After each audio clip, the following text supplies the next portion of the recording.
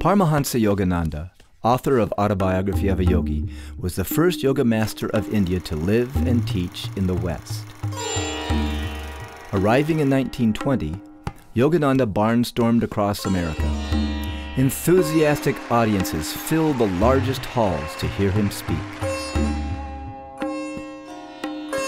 For over 15 years, Yogananda crisscrossed the U.S., giving lectures and classes in scores of major cities. Yogananda's initial impact was truly impressive, but his lasting influence is greater still.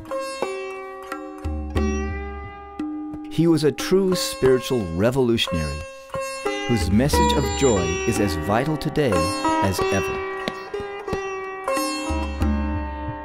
In 1946, Yogananda published his Autobiography of a Yogi, one of the most influential books of our time. Autobiography of a Yogi helped launch and continues to inspire a far-reaching worldwide spiritual revolution.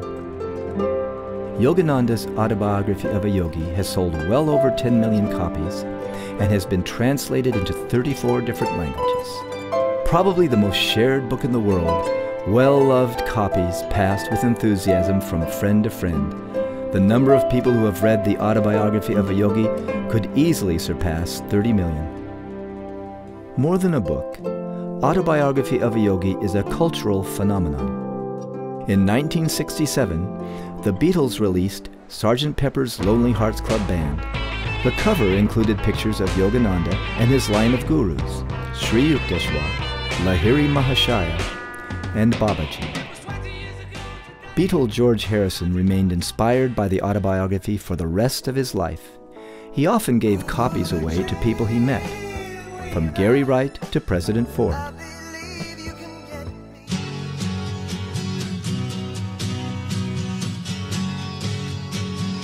Yogananda has influenced generations of artists, authors, activists, and scientists, including Mahatma Gandhi, Elvis Presley, Russell Simmons, Ravi Shankar, Thomas Mann, Marianne Williamson, Steve Jobs, and hundreds of others.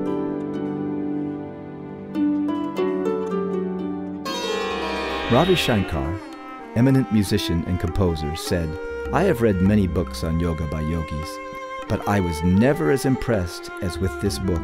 It has some magic in it."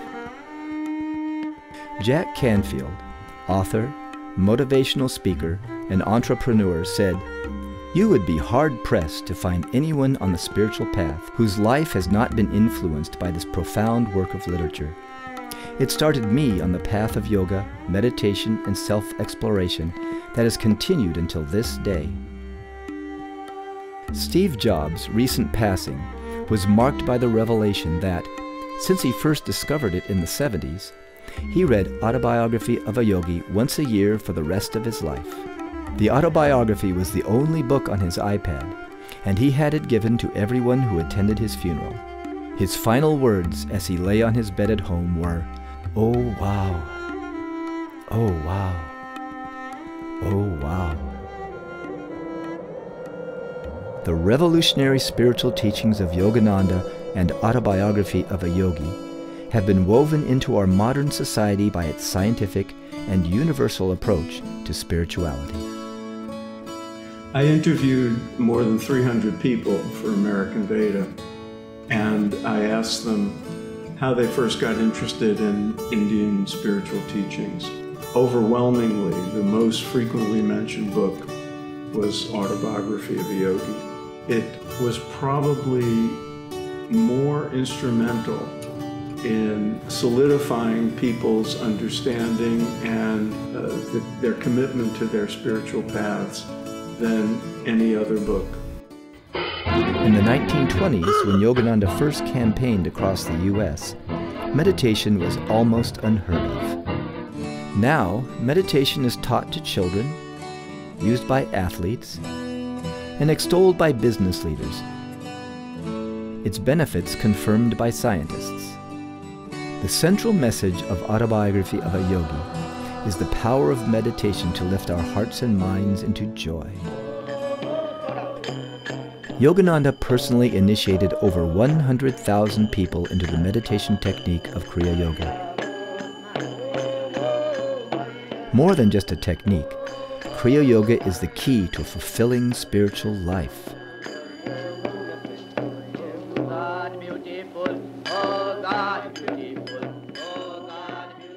A 2016 study by Yoga Journal revealed that today, over 36 million Americans practice yoga postures. Yoga postures were only one piece of Yogananda's solution for living a balanced, healthy life. If the Western brothers only could learn the methods of the yogis, then they would learn to live 100 years in perfect health, happiness, and great success. He opened the first vegetarian restaurant in Los Angeles.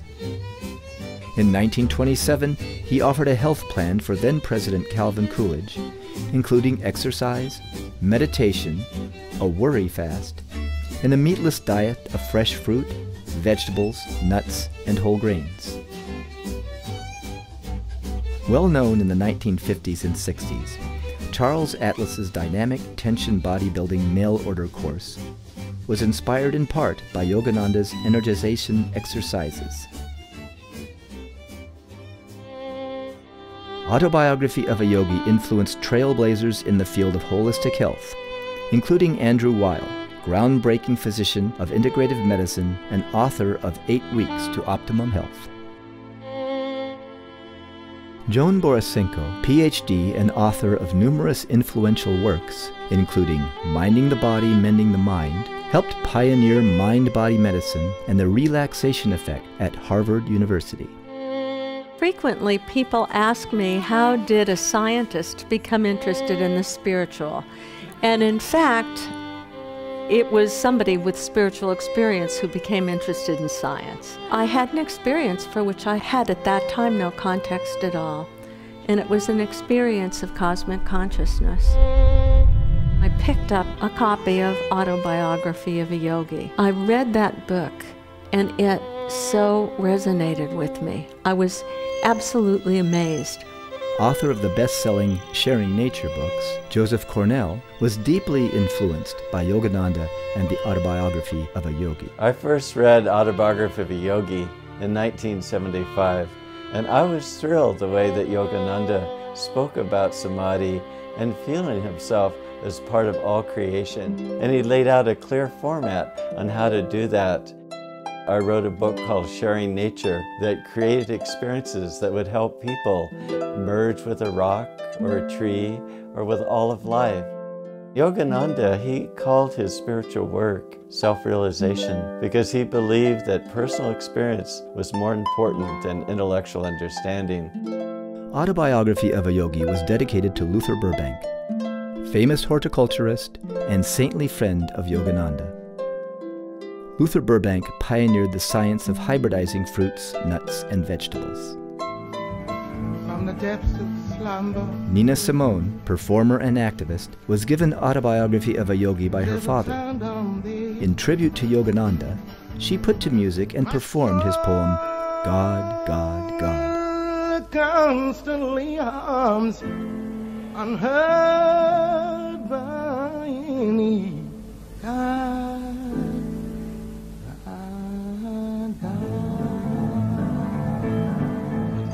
Throughout the autobiography, there are numerous references to modern science and the scientific approach of yoga and meditation.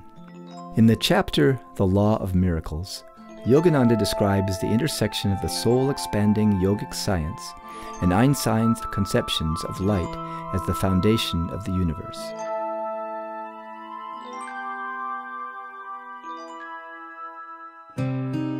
Close disciples of Yogananda were profoundly transformed. I can't tell you how it happened, but there was a little scrap of paper on the floor in my bedroom. I picked it up, wadded it, and tossed it in the wastebasket. When I dove after it, I knew my answer was on that. I knew it. And I took it out and opened it up, and it said, Autobiography of a Yogi by Paramhansa Yogananda. I got the book immediately and started reading it. A friend of mine called and said, "Don't ask me how I know. I don't have any explanation. But I met somebody last night I feel I'm to introduce you to. He has the oddest name. It's something like Paramhansa Yogananda." I said, "I'll be down." I'll never forget walking up those 3 flights of stairs in Mount Washington to the 3rd floor where Master was staying. And I was getting more nervous as I started to climb up the stairs. This is such a big moment for me.